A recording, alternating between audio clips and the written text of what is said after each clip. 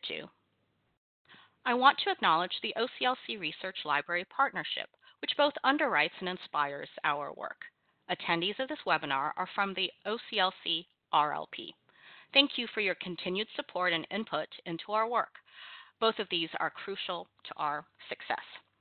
And now I will turn things over to my colleague, Chayla Weber, a Senior Program Officer with the OCLC Research Library Partnership. And Chayla will kick things off for us. Hi, everybody. Welcome, and thank you so much for being here with us today. I'm excited for our webinar and our presenters today. As a little bit of background, and those of you who've attended a webinar with us this year have heard a little bit of this before, OCLC has a long history of working in archives and special and distinctive collections because we know they are important to teaching, learning, and knowledge creation, and that they require a significant commitment to stewardship from our libraries. And then we also know that the unique nature of material and special collections can make scaling this kind of work a challenge. And so we try to identify areas of common need and patterns of potential innovation to help libraries scale up their learning and expertise with these collections. In October of 2017, we released our research and learning agenda for archive special and distinctive collections in research libraries, and it articulates some shared challenges and opportunities that we're facing in the sphere and suggests approaches for working on them together. And it continues to guide our work and our programming, including our webinar series. So access to collections was a key theme that ran throughout the agenda. Both about the challenges of providing access to our collections broadly and the challenges specific to new areas of inquiry and new research methodologies, like computational access. I used this pull quote from the agenda because I think that it's important to think about how decisions throughout the stewardship process can serve to support or impede access, and a huge key to that is intentional practice in our legal agreements early in the process. When we work in active and intentional practice to open up our collections early on in the process, I think Creative Commons licenses, which our speakers will talk to us about today, are an exciting way to actively and intentionally work to open up our collections. I think they also can provide more nuanced ways to honor and support the wishes and rights of our collection donors. And then they can also help to try to anticipate and support future uses we can't identify yet, like the computational access needs that we're trying to contend with now and might be at odds with some of our older and more idiosyncratic donor agreements. So I'll go ahead and introduce our speakers. So Heather Briston is the head of curators and collections, where she has responsibility to lead collection development activities, as well as the UCLA University archivist in UCLA Library Special Collections. Previously, she was the head of public services there, and she's also held positions at the University of Oregon and the UC Berkeley Environmental Design Archives. Heather received her MSI from University of Michigan, a JD from Syracuse University focusing on intellectual property law, and a BA in international relations from Michigan State University. She is a member and past chair of SAA's working group on intellectual property and the secretary of the International Council on Archives section on archives in university and research institutes. She's taught over 20 workshops for SAA focusing on legal issues in archives and is the author of Understanding Copyright Law in Trends in Archives Practice, Rights in the Digital Era, as well as several book chapters addressing legal issues in archival collections. Maureen Callahan is the steward of the Sophia Smith Collection of Women's History at Smith College, a repository that documents the ways that people have changed the world on behalf of women and other gender minorities. In her role, she manages long-term donor relationships and collects records of current work in women's movements. Maureen's previously worked in archival technologies and technical services at Yale University, NYU, and Princeton. She's a graduate of the University of Michigan and Bryn Mawr. We're really lucky to have these two experts join us and speak today. And with that, I will go ahead and turn it over to them. Thank you so much, Shayla, and it's really wonderful to be here with everyone and have the opportunity to talk about this work that we can do to open up archives. So Heather and I know that we wanted to talk about the shared assumptions and values that lead us to think about acquiring Creative Commons licenses for archival materials. So we're going to be talking a bit about copyright use in all of our missions. And so I think that we're going to start with what I believe is common ground with all of us, which is that we respect the law. We support our users. We want to make sure that they have what they need to make the greatest use of the materials that we collect for them. We also believe that we have an important mission that needs to be sort of buttressed by these other ideas. Archives and special collections libraries hold an important place in society, and so that we need tools to help us do that work. So briefly, what are these shared missions?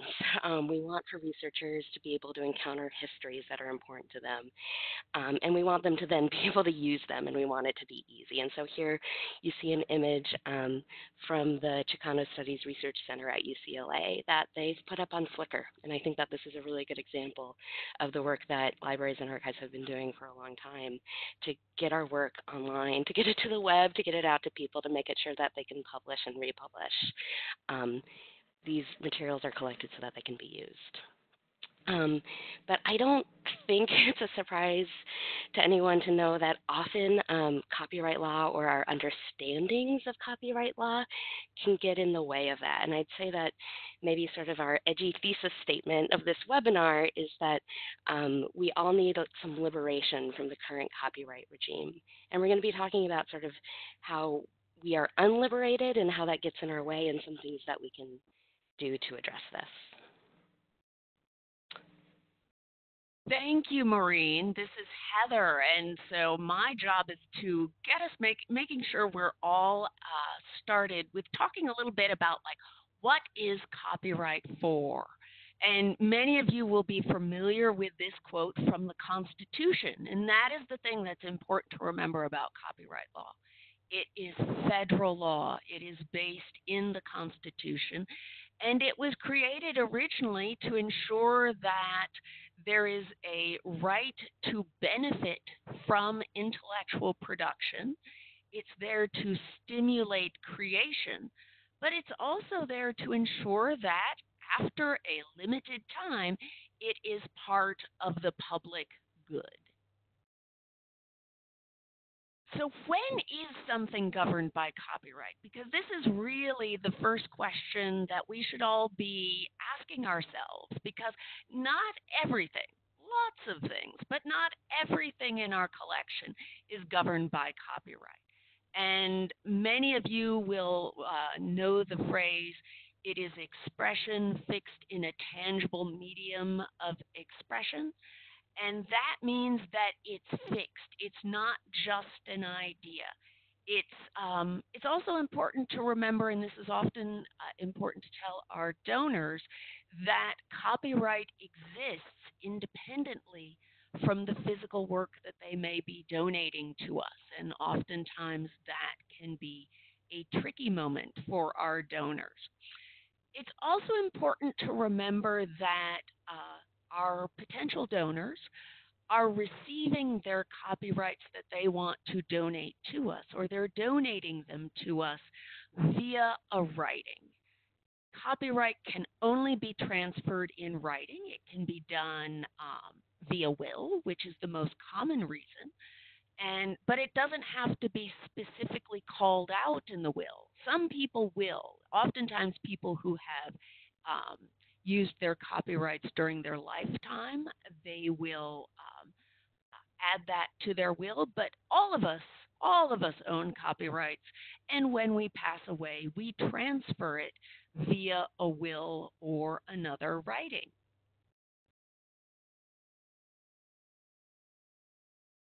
Now, this is the key thing, and this is our happy place. This is the things that are not covered by copyright. So based on my last slide, you can get the idea that ideas, processes, and devices, not covered because they're not, ideas aren't fixed yet. Wonderful things like works of the U.S. government created by employees as part of their official duties.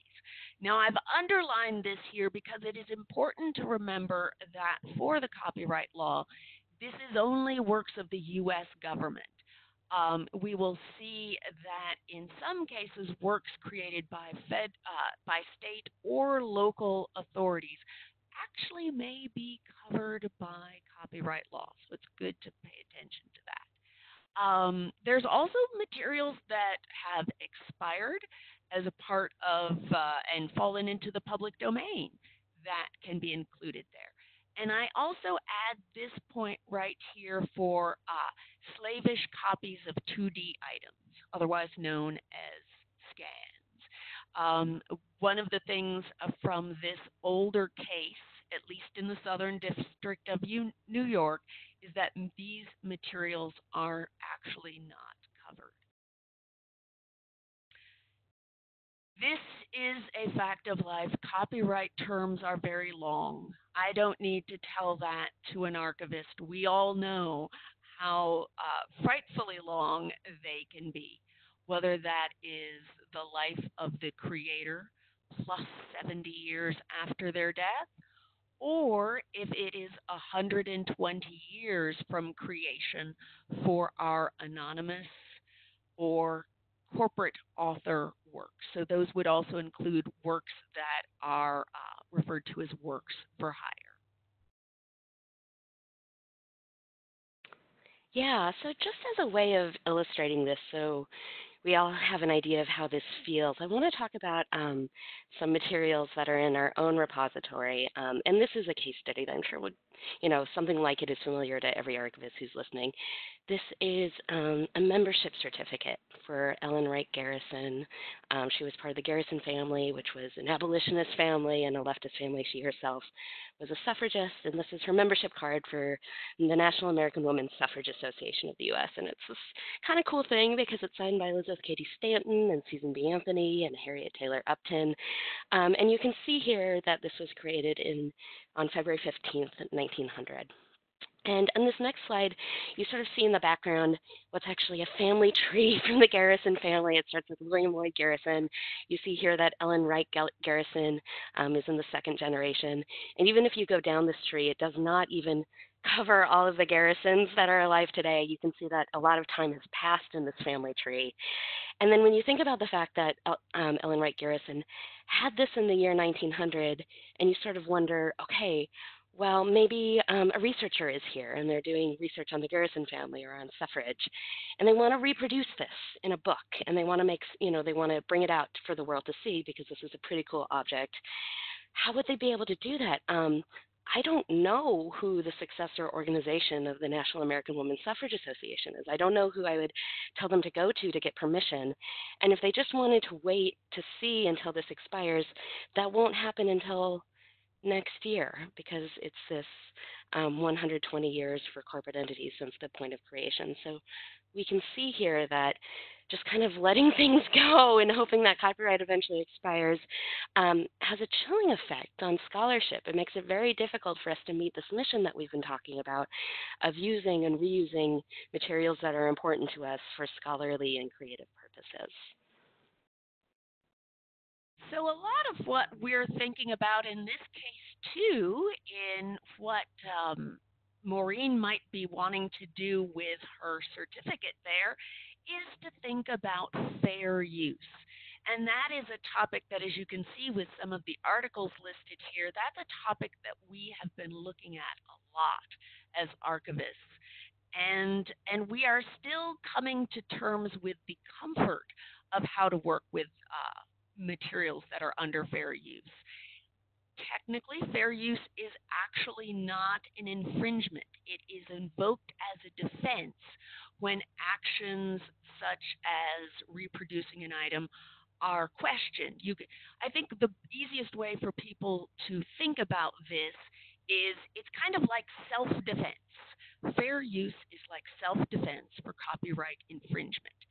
And what fair use is there for, fair use understands that with some uses, while there is a little bit of owner harm for the copyright owner, there is a large social benefit in the use being made. Next.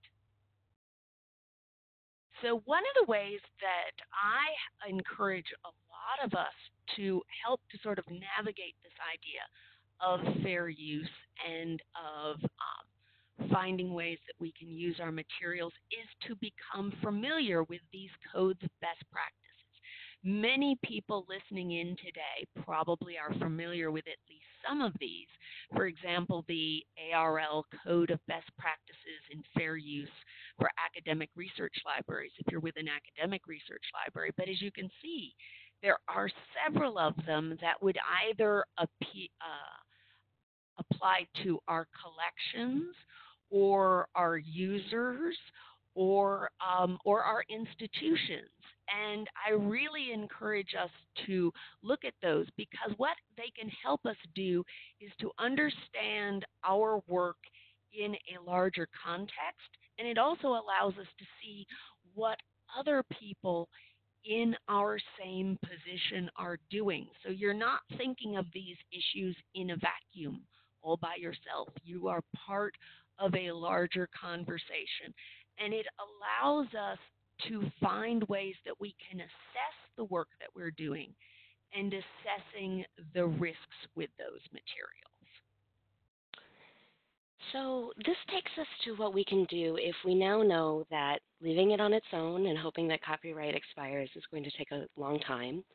If we also know that users are hesitant to make use of fair use. Some of those articles on that slide talked about some of the costs of scholars not making use of that. So what can we do as collectors of archival materials? How can we help our creators understand our options?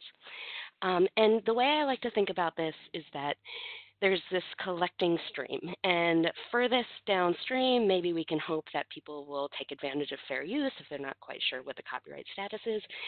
But Heather and I are here to talk about the ways that you can go a little bit further upstream and make the situation easier for users. And that has to do with negotiating what we call open licenses at the point of acquisition.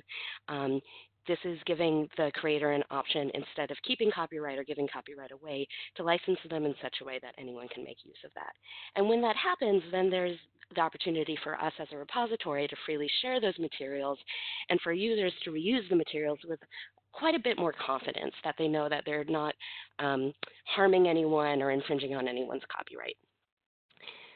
So in my work at the Sophia Smith Collection of Women's History, I talk with people all the time who are interested in giving us historical materials. And we have sort of a suite of options that I talk them through that they can do when they're giving us title to the physical materials and then when they decide to make sense of what they want to do with their intellectual property. Technically speaking, if they did absolutely nothing, they would keep copyright. Like Heather mentioned before, just giving us the materials does not mean that they give away their intellectual property. They own their intellectual property just by the fact that they had created those materials, those are their ideas in a fixed form. They also have the option to give copyright to us as Smith College or to a third party. They may decide that they have an heir or a business partner that they want to give copyright to. That is an option for them, certainly. But then there comes these sort of two new ideas that we've been trying to make sense of. And these are by a group called Creative Commons. And the first is to give copyright to the public domain via what's called a CC0 license. So what this would do is it would kind of, I guess, help us pretend that we're all in a time machine and we've gone forward to the future, to the period at which copyright had sort of expired. But instead, we're just making that happen right away. It's what they call a no rights reserved license. It means that because it belongs to nobody, it belongs to everybody. And that's how I explain it. Sometimes for creators, that's a really good option. I mean, something that is good to remember is that people are giving their materials to an archive because they want them to be used. They want them to be used for research, they want them to be used for creativity, and they want them to be reused. And I think in a lot of times, archival creators aren't quite aware of the ways that holding on to copyright can be an impediment to that. but they might not be comfortable with this idea that anyone can use it for anything. And in that case, there's sometimes the option of what we call a Creative Commons attribution license. And in that case, they're technically keeping copyright, but they're licensing it in such a way that anyone can use these materials to do anything they'd like, but the person who's reusing the materials has to attribute the creation of those materials to the donor, to the creator. They have to say, yes, these are this set of photographs, and I'm using them in my book, and here is the and I am telling you who the photographer was. And in my experience, that's an option that gets at to sort of what the concerns or maybe even the emotional needs of the donor are, that the donor wants their history to be tracked. They want to be attributed as the creator of these materials. Finally, there's always the option to choose, I say any of these options, it's actually most any of these options, with a different option at the time of the creator's death or a future date. So they could say, you know what, I'm going to go ahead and keep copyright. This is a way that I make my living. But, once I'm dead, I don't need that income source anymore. And so I'm going to give this away with a Creative Commons Zero license. I'm going to give this to the public domain. It's important to remember here that once these Creative Commons licenses have been assigned, they can't be revoked. So if someone is giving away their copyrights with the CC0 license, they can't go back on it, which is why it's really important to sort of have these conversations up front and make sure folks are clear on what they're giving away. This is a chart that sort of lets you take a look at those Creative Commons licenses in a different way. And so you see in the columns, there are these categories of what the user can do. Can they copy and publish the works? And with all of these Creative Commons licenses, they can. The materials may be used, reproduced, and published. Is there attribution required? That's that Creative Commons attribution license I was talking about. Can these be used for a commercial use? You may want to negotiate that creators decide that no, these can't be used for commercial use. I'm totally fine with licensing my materials, but it can only be for scholarly uses. No one can make money off of it. Something to remember here, of course, is that you may want to think about what that means, of course, for as time goes by. If the cool Amazon show wants to use this, the creator is now dead. Someone has to sort of the copyright holder has to manage that relationship in order to make sense of that. And that's just something for you to think about in the management of your repository. Can these materials then be modified and adapted? There's this non-derivation license that Creative Commons can be negotiated for. Again, you might be really careful about negotiating for that, because I think that in archives and special collections, most of what we want people to do is to take an image or take a text and modify or adapt it. So again, Creative Commons has a really, really good website. You can spend some time with this to figure out the licenses that are best for you. I tend to only really negotiate for the public domain license or the Creative Commons attribution license, but I think it's really useful to know that all of these options are available to you. So once you've done this, you've had this conversation with the creator, and you want to talk about what's happening here. The next thing that you're going to want to do is to, again, put this in writing. Like Heather mentioned, copyright must be transferred in writing. That's the use that our deeds of gift or deeds of sale hold. And so here is some sample language that we have at Smith College. We say that the donor indicates an express wish to retain full ownership, but they give us a non-exclusive right to authorize all of these materials for research, scholarly, or other purposes with this particular license. And again, it's really, really important to have a good, long conversation with the creator so that they understand what these terms mean and so that they understand what researchers will be doing with these materials. Similarly, if you're looking at a public domain license, here's some language that makes it clear that the donor is indicating this wish to transfer, convey, and assign to the public domain all intellectual property rights that they control in the materials. They're giving up intellectual property because nobody owns it, everybody owns it, and it's governed by this CC0 license. So, we wanted to talk a little bit about how to have this conversation. And Heather, I hope you'll pop in here to talk about this too, because I know you've had a lot of good experience with this. In my experience, it's really important to sort of talk through all of the imagined scenarios that you can think about and that also the creator, the donor or seller might be concerned about when they're thinking about how will people use my stuff. This is part of what we do anyway when we're doing collection development, but this idea of mutual informed consent. I want them to really know what's going to happen in the archives, how someone might use their works, how particularly something that we talk about is someone they don't agree with might use their materials in order to make an argument that they don't agree with, to help them understand that this is just kind of part of being in the archives. So they understand from me everything that's going to happen there, and I understand from them what's important to them. And I think that this is important because it's like we say in the bottom in the bottom bullet point, not mentioning it is not going to make this possible future conflict go away. If there is a concern there, it will probably come up sooner or later, and it's much better to have the conversation up front. I've also found that it's really important to say right up front, the best case scenario for us is that we get dozens of people in every week who want to look at these materials, that they all make so many digitization requests that we end up putting this up on the web, that a lot of people use it, they reuse it, they remix it, they put it in their work, and that's what we want. And I think it's entirely possible that there may be some creators who say, oh, I had sort of thought about the archives as the place where things are just sort of quiet and safe, and I don't know how I feel about the idea of other people making so much use of it. And I think that's, again, good to talk about at the beginning. Heather, is there anything you would add to this? I think you've covered it really nicely, Maureen, and I go on into more detail in the next slide.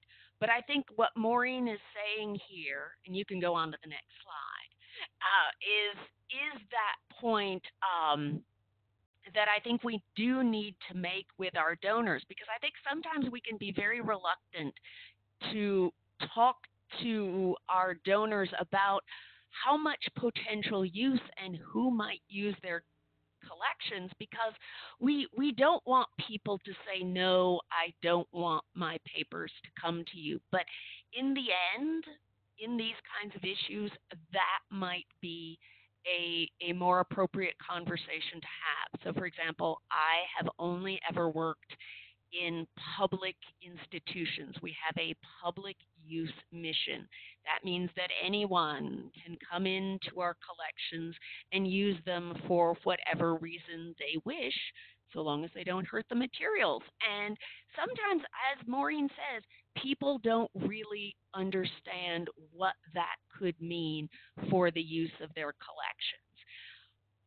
At the same time, if someone is intent on keeping copyright, I make sure that they understand the responsibilities of a copyright holder. Now, some people will understand this because they have exercised their rights throughout their lifetime. But for many people, they have a vision of, possible revenues that could come through. So part of it is to help people understand about why they might want to keep it and realistically what kind of potential revenue there might be out there. Another thing that is hugely important for them to understand is their responsibilities. I mean, the responsibility of quickly getting back to potential users and keeping their contact information up to date with you so that they can be contacted about using materials. It's also important for them to understand that there may be tax implications for retaining their copyright if they are wanting to have a tax deduction. So making sure that they are making an informed decision and have talked with their tax preparers. It's also really important for them to have articulated a posthumous plan for what to do for those 70 years after they if they retain copyright. I think this is a wonderful opportunity for us to talk about possible Creative Commons uses in that posthumous period, because there is that very, very long tail. of copyright. Next. The other thing that is really important for all of this is for those of us who work in institutions, or even if we have pro bono legal assistance, is to, when you're talking with counsel, don't necessarily think about this as asking permission to do this. Talk about first about to articulate the risk assessments that you have made with your collections. You're recognizing that there may be copyright in the collections, but how you've gone about addressing that. Articulate how the use of copyrighted materials with Creative Commons licenses allows you to support your mission. A lot of times it's important to remember with counsel that, as should come as no surprise, they don't understand a whole lot about libraries and archives. Most of the time they probably have never used an archive, so helping them understand what our mission is a really key part of us educating our counsel. It's also really important for us to remember that when you're in law school, you are actually not required to take any courses on copyright or intellectual property. That's an elective. So many times we do need to educate our counsel about the issues involved with our collections and how it is we have found a way to navigate them. And then that is when you can lay out your argument for why you are selecting particular Creative Commons licenses for making materials that the repository might hold the copyright for, or in how you're reaching out to your donors with those licenses. Great. So, okay, now we are at the part where we are talking with a creator about bringing in really cool stuff into the repository. We have convinced them that assigning a Creative Commons license is the right thing to do. We've put that in the deed of gift or deed of sale. We've talked with our counsel about it, and now it's time to describe it and give the good news to our researchers. So how do these licenses fit into our descriptive programs? And my answer would be it's pretty much exactly the same as before. If you describe in finding aids using DAX, this is explained in the conditions governing reproduction and use element. That's DAX 4.4. It's nested in that EAD use restrict note. If you're writing some MARC records, that's going to be in the 540. In any case, in the same place where you would say who the copyright holder is, you can explain what the copyright license is. And so, the principles behind this is that, as with any other reproduction and use note, is that we want to be really strong and really clear. We want to give our users this permission slip so that they know they can go forth and make the best and highest use of this. If the donor has assigned a CC0 license, let's go ahead and explain that they've relinquished all of that copyright, so that the researcher understands that this is a copyright-free item and that she can do anything she pleases with any of the materials under this license. Those other Creative Commons licenses that I showed you in that chart sort of have other stipulation. Go ahead and use the clearest English language sentences that you can to explain what those are. Let's not be mysterious. Let's make it really, really, really clear. So I'd like to show you some language from our finding aids at Smith College. So this is conditions governing use note for an oral history, and it explains that to whatever extent that she owns copyright, that's always a really important caveat, Ellen Chesler, the creator, has dedicated copyright in this oral history to the public domain. Here's the Creative Commons license that it's governed under, and then we have this really nice thing at the end of our notes that others may decide to adopt. Actually, I think we might have even borrowed this from Princeton, which is that researchers do not need anything further from Smith College Special Collections to move forward with the use of this oral history. That's the best blessing that we can give. Here's one for something that was licensed with a Creative Commons attribution license. And this is for an archival collection from a grassroots activist group. So to the extent that they own copyright, the creators of these records have licensed the material to be freely used, so long as the user attributes material's original authorship to the organization. I feel like if I were a reader reading that, I'd be like, okay, I feel like I can do that. We then tell them what the license is that it's governed under, and then we explain sort of the tricky part about archival materials, because we all know that in what we collect materials that are authored by the collector or the creator. And then we also bring in materials that they just had, that they held on to. That exists in every single archival collection probably. So we explain that for instances, um, that copyright in other items in this collection may be held by their respective creators, and that for instances which may regard materials in the collection not created by them, researchers are responsible for determining who may hold those materials' copyrights and obtaining approval from them. And so here we're just really trying to make this distinction that these licenses govern materials for which the creator owns intellectual property, but of course that's not everything in an archival collection. And so now Heather is going to talk about, we've done this great work, we've brought in these materials, we've talked with council, we have the deed of gift, it's in our finding aids. What now happens in our repositories now that we have these Creative Commons licenses? Yeah, so this is part of public services and supporting use and our mission. So one of the things that I think that is really great about Creative Commons licenses is that it allows us to encourage the use of collections widely in both research and teaching. One of the key things that I think when you're adopting Creative Commons licenses is making sure that everyone, whether it is frontline staff on the reference desk, whether it is curators and other staff that do instruction, make sure everyone is empowered and is trained to be able to talk about what a Creative Commons license is. One of the things that I have found a lot in doing public services is that don't worry if your users are asking about, even though you say you've got a nice little Creative Commons license on your online item, and they're saying like, well, what about the permissions? What do I need to do? Don't worry if they're still skeptical about it and if they need more assurances. So you can make sure that that everyone is prepared to talk about Creative Commons licenses. And in the end, everyone does come away happy because they're just so amazed that materials are widely available.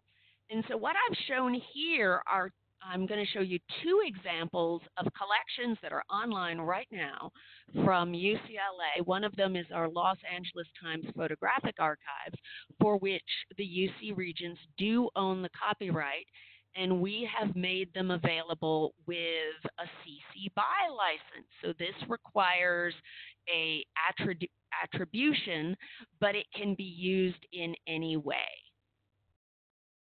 Then there's this collection, which is the UCLA Historic Photographs Collection. And as you can see with this one is slightly different. This one is requires attribution and non-commercial use because for university items and university images, they are often also impacted by trademark. So in this case, we want to make sure that people do have to come and talk to us about the non-commercial uses. So we always want to leave people with some things that you could do right after you sign off from this webinar. So first thing that we want you to be able to do is look at this and find out what are some recent acquisitions. Review how you framed your conversations about copyright and use. Another key thing is to look at your boilerplate in all of your agreements. And what would it take to add some Creative Commons language in there? At your next staff meeting, make sure everyone is comfortable and knowledgeable about explaining copyright and Creative Commons to researchers.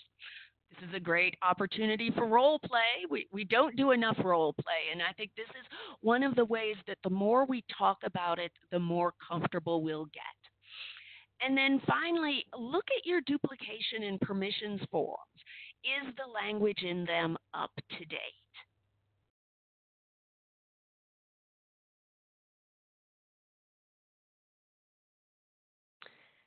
So, thank you so much for listening to us talk about this.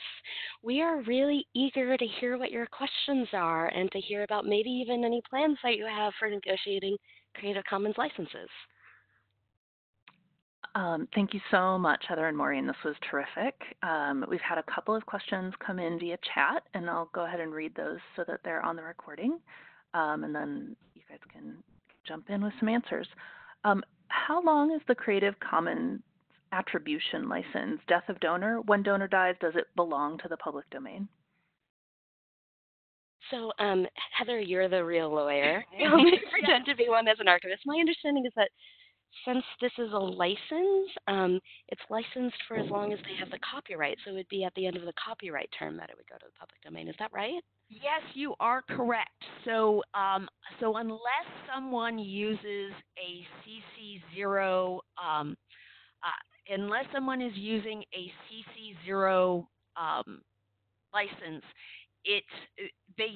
they're just retaining copyright. You always have to think of copyright licenses are temporary gifts. And so temporary gifts, you're giving specific things for a specific period of time to specific people. So in this case, it is the rights are given to the repository, but they continue for as long as copyright does. So, so that's why with all of these other things, once somebody dies, it's still going to go on unless they actively dedicate it to the public domain from the beginning, or if in that negotiation where they decide, all right, I'm doing one thing while I'm alive and then one thing after I die. If after they die, they say, then I want it to go to the public domain, then that does need to be articulated, but that would be the only way it would end. Great, thank you. And another question. What do you recommend? Copyright transferred to the archive or even to the archive or to the public domain via CC0? If we work for a public institution and copyright is transferred to us, it's essentially in the public domain. Thoughts?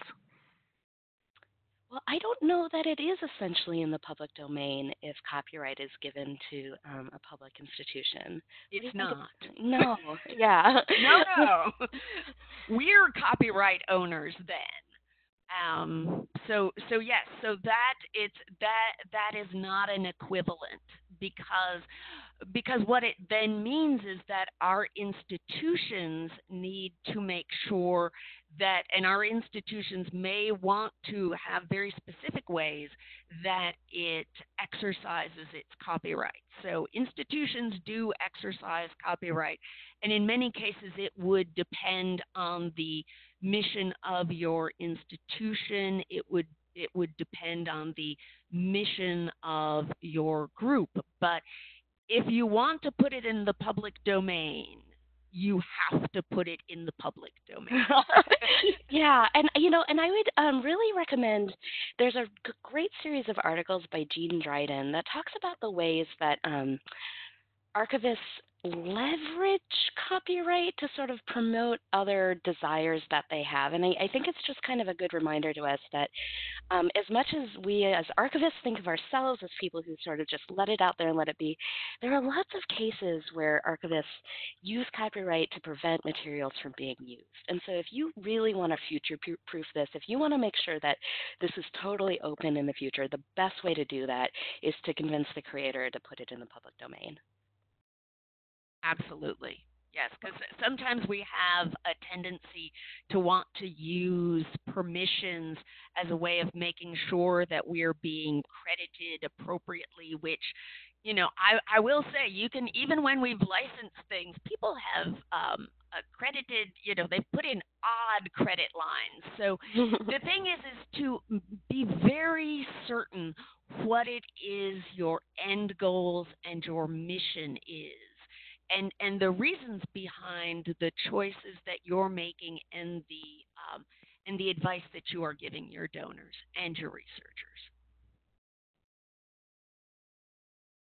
I think another factor in talking about this in your institution, if you perhaps want to have conversations about CC0 with donors, but you're getting some institutional pushback because the institution is used to having copyright transferred to them, is a discussion about the time and effort required for managing permissions. Yeah, oh, that's an excellent point.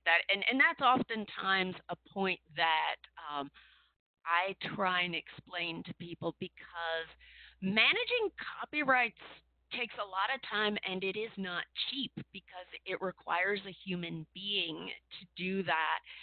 And so you are paying somebody to do that work, to create those licenses. So it's again, it is a very important consideration that needs to be balanced by your mission. It needs to be balanced by the use. One of the things that we look at a lot here at UCLA is who's making the use and what kind of use are they making, and to what extent do we want to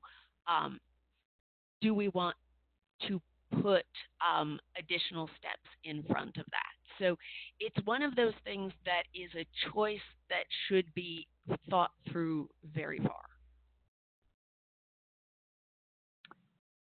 Great.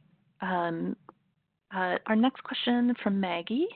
Maureen, could you describe what affirming copyright in your deeds and agreements looks like? Yeah, so in the same place where we give folks a lot of options, including, okay, I want to dedicate this to the public domain, or I want to put in attribution license to this, or I want to give copyright to the third party, we also have a place in our deed of gift. And I think this is probably pretty common where people say, yes, I affirm that I am going to keep copyright to my materials. And below that, we also have a little form of like, and here's how you can get in touch with me when someone wants permission to use things that are under copyright. And the reason for that is because if they hold copyright, we really need to be able to help researchers get access to them so that they can get that permissions going. So it's just a place in the deed of gift where it says, yes, I am the creator of this and I am keeping my copyright. But like I mentioned before, the creator holds copyright unless they give it up. So even if we didn't have that part of our deed of gift or our sale agreement where they affirmed it, they would still hold that copyright. And to add to that, it's also very important in those cases, because actually here at UCLA, we have multiple deed forms, and one of our forms is a situation where the donor is affirming that they own the physical material, but they don't own the copyright in it, which can often happen when it's someone who has collected materials, so they are not the original creator, or they were not given the copyright when they were given the material by the creator. So in this case, we also use a deed, but you can also use this language in your own deeds in situations where you've got a donor who owns the stuff, but they do not own the copyright. Okay, and our next question is from William Brown. He asks, is there a conflict in using Creative Commons attribution license with state public records law? That is such a good Heather question. Oh, I see how you are, Maureen. No, actually, Bill, that is an excellent question. But in this case, it will depend on whether or not it depends on first on the laws in your particular state, because there are some materials and some states that retain copyright in their materials. So you may have less of a choice there. So that is based on state law, so it varies from state to state. But in regards to Public Records Acts has to do with access to the material. So you can provide access to anything. or not, based on your state's public records law. So that defines access. Ownership of the underlying copyright is a different question.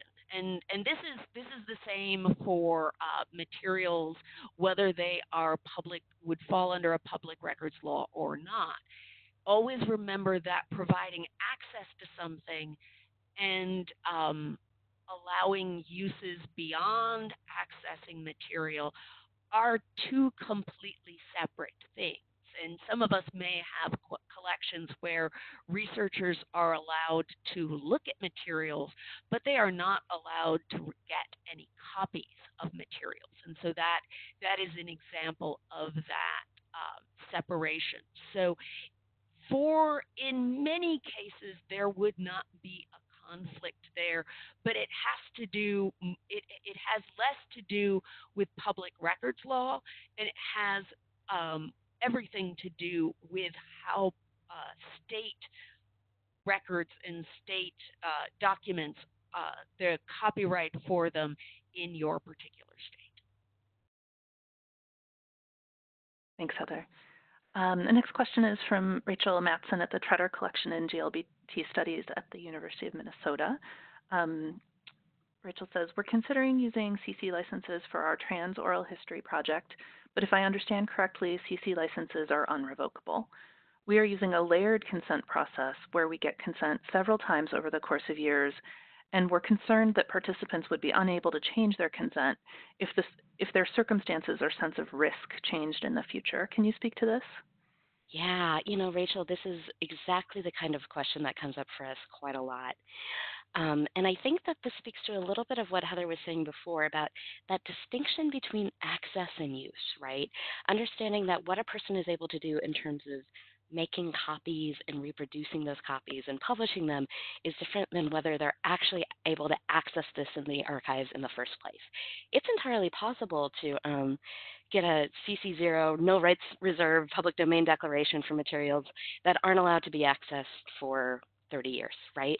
Those are two separate negotiations that you're having with your creators. And I think that it's good to remember that this sort of copyright question that we're having is a legal question about how people can, copyright law is really about who can make money off of this work, like who can reproduce it and make use of it versus who can access this in the archives. And so at Smith College, we do really try to manage these separately, that we talk about like, okay, what are the privacy considerations? What are the ethical considerations? When should these materials be able to be seen? And those can be changed over and over time, like you're talking about this sort of, I think you called it a layered consent regime, which is a really interesting idea that I hope you write about or do your own webinar about. You can absolutely do that and sort of change the access restrictions over time, and that's different from this copyright question of who can reproduce it.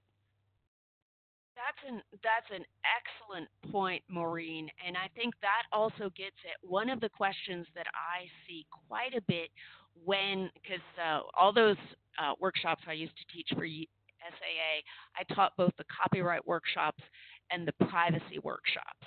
And one of the things that happens quite a bit is a sort of a blending of copyright and privacy, which actually they are two separate regimes. And oftentimes when we're talking with donors, many times their concerns are actually more about privacy than they are about copyright, and making sure that they're not using copyright law to address what is really a privacy and confidentiality issue. Yes. And we as archivists need to be very attuned to that and make sure that we aren't using a copyright solution to address a privacy and confidentiality question. Yeah, and I think something I would add to that is something we talk about a lot is that visibility and privacy are sort of two sides of the same coin. And so if someone does give their consent, that they do want these materials accessible, and they also say that they want it to be reproduced, we want to make sure that they get that visibility, that again, we remove all of those barriers so that a researcher can use that oral history, reuse it, put it in a documentary, do the things that they want to do. We want to make sure that that sort of copyright regime is in line with our sort of core mission of if we and the donor have determined that material should be accessible for research, let's make it really accessible for research, and let's make sure that those sort of copyright tools are in alignment with what that mission is. Great. We've got 2 more questions. I'm going to try to get them in here under the wire. Bridget Kamsler says that at GW they're interested to hear more about the tax implications of a donor retaining rights. Oh, well, that's an important thing to consider, and this is really important to talk with your external affairs or gifts people there at George Washington, because one thing to consider is that sometimes donors are not able to get the full tax write-off for materials if they give you a if they give you something only part of the rights. So basically, if they give you the material and not the copyright, they're actually retaining a part of that gift. So in many cases, the IRS would not consider it a full gift in kind. It's going to depend on the donor, and that's why I always tell people they really do need to talk with their tax preparers about the implications of their gifts and any retention that they may have. But that is something to consider as far as both the value of their copyrights and whether or not it is going to be considered a full gift in kind by the IRS or not. I'm not a tax preparer, so that is usually one of those things. And that can be a difficult conversation to have with donors because they don't always understand those implications, but I really try and hammer that home with our donors that, no, you really need to talk about the tax implications if you're only going to, if you're going to retain your copyright. And our last question here says, which resource does the researcher use to look up a Creative Commons license to confirm the license existence? Oh, so my understanding of that question is how does a researcher know that materials are covered under a particular license? Well, at least that's the question I think that is, and that I'm going to answer. And I think that goes back to the part of the presentation that's about archival description, that if materials are covered under a license, it's really important for us to explain in our archival description which parts of the materials are covered by that license, what that license means, and what a researcher can do with them. And then if there are questions about Creative Commons licenses in general, again, Creative Commons has a really great website, and I would recommend looking that up. There is no registry of who